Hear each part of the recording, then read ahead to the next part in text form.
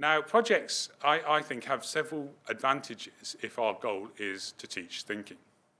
The one is the advantage I've already mentioned, that the student themselves gets to choose the question, and therefore they can actually perish the thought, do something they're really interested in.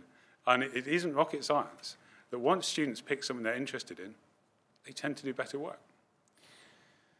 Another advantage of projects, as compared to the standard exam, relates to the time we allow. Think about the average activity a teacher sets their students. Next week, I'd like an essay on Hume's account of free will. In 2 weeks' time, could you hand in your problems on the theory of entropy? Little bite-sized chunks. No time for the reflection that Peter and Em were talking about. No time for the metacognition. No time for exploring and going down blind alleys and realizing you've got to think again. Project work, typically over the course of weeks, months, or even a year, it gives you time.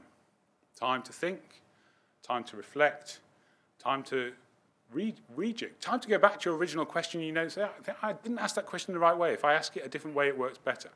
All basically time to do what we know once we get through the school system, we do in the rest of life if we're serious about learning. Time to think.